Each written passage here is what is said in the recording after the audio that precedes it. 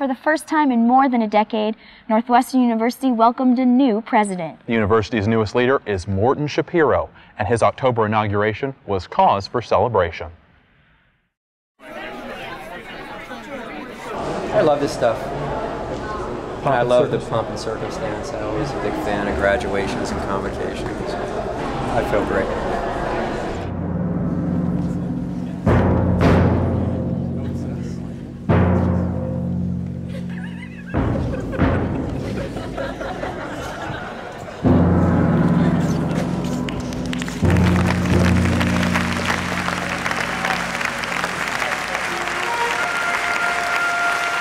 Once the Presidential Medal was placed around his neck, it was official. Morton Schapiro became the 16th president of Northwestern University. I am absolutely thrilled to join you on this journey. Shapiro, an economist, scholar, and academic administrator, arrived at Northwestern from Williams College, where he was president for 9 years. Rain forced his inaugural ceremony indoors, but could not dampen the mood of the nearly 2,000 faculty, students, staff, and guests who attended. It's a great equation for more success to take place here at Northwestern University. But while others were celebrating him, Shapiro called his inauguration a celebration of his new university. In this place of learning, we rejoice in the range and excellence of our programs. In all we do, we are united in our core values of deep intellectual curiosity, commitment to achievement in research, teaching and service, and most of all, immutable integrity. I'm very hopeful, and I'm encouraged about many of the things that I've already heard about Professor Schapiro. His commitment to undergraduate education particularly is very encouraging to me. His inaugural message was lighthearted at times. My board chair said I can wear this at ceremonial occasions. I'm always going to wear this. Breakfast, lunch, dinner, football games. This is mine. But it was serious, too. The mission of great colleges and universities must be to promote the common good, Schapiro said.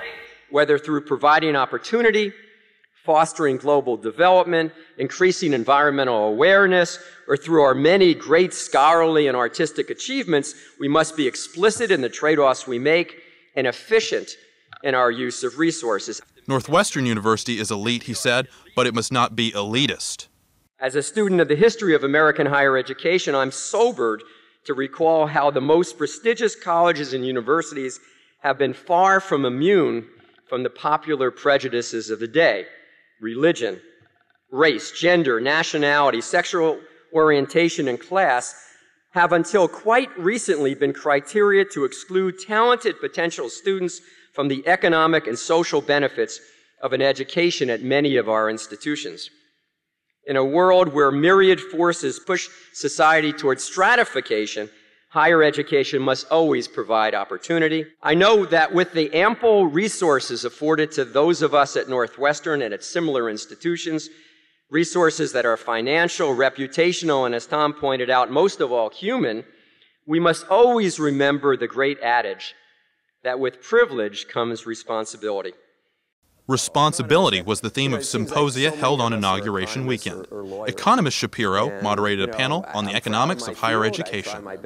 Northwestern grad and NBC News correspondent Kelly O'Donnell moderated a symposium on energy and sustainability. For Pulitzer Prize winner Thomas Friedman, a close friend of President Shapiro's, it was the first of 2 highly visible roles on Inauguration Day. Friedman continued the theme when he shared the induction stage with the man he calls Morty. But imagining a new product or project, that's where the magic is. And a liberal arts education is the best fountain for imagination. I can think of no one more able to define that something extra that has to be part of American liberal arts degrees now and to actually deliver it than my friend, your new president, Morton Owen Schapiro. May you and he together go from strength to strength with a little something extra. Thank you very much. One little something extra came in the form of a gala concert at Northwestern's Pickstager Hall. It was an evening of entertainment honoring the new president that showcased the breadth of talent at Northwestern. From jazz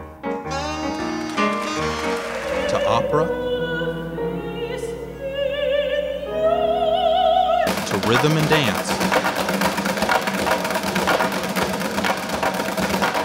celebration included salutes from champions, past and future. It's an honor to be a part of tonight's celebration and to welcome President Mrs. Schapiro and their entire family to the Northwestern team. And it's our pledge and promise to you that we look forward to getting that last game ball when we go to Pasadena and we beat SC in the Rose Bowl. How does that sound? Welcome to our family and go Cats! He's put an emphasis on connecting to the students, and it's a really great way for him to sort of transition to his new role. And I've seen him at every football game. Definitely think he's, the perfect choice for Northwestern. Just to look at students' faces when he interacts with them, I mean, they really, get that energy from him. And really, definitely feel that he can, understand their concerns and work to improve the Northwestern experience. For Northwestern and its new leader, a time of hope, promise, and responsibility.